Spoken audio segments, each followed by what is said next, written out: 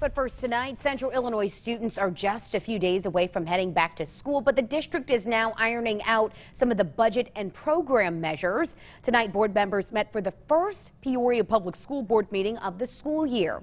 Our own Nina McFarland was at that meeting tonight, and she joins us live in studio. And Nina, a lot of big ticket items coming out of that meeting tonight, right?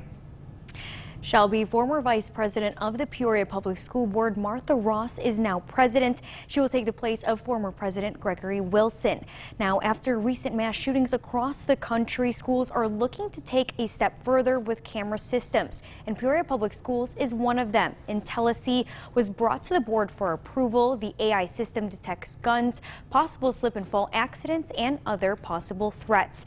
The total cost for IntelliSee is over $40,000. This includes a one-year license for up to 64 cameras. In Uvalde, Texas, where the young man wrecked a vehicle outside the building, walked into the building with a long rifle, and made his way to a classroom. The IntelliSee will give that information right when you walk out of that vehicle. And so the officers will be able to neutralize the threat outside the building.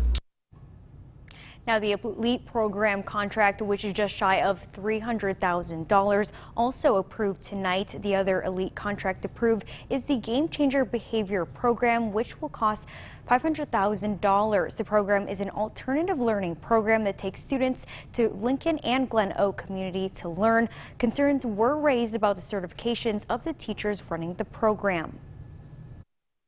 During the school day in a public school, is it legal to send a student to someone without a certification to supervise kids? We do have a certified teacher assigned to Game Changers this upcoming school year.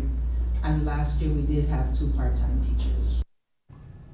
Now, school begins next Wednesday. Shelby.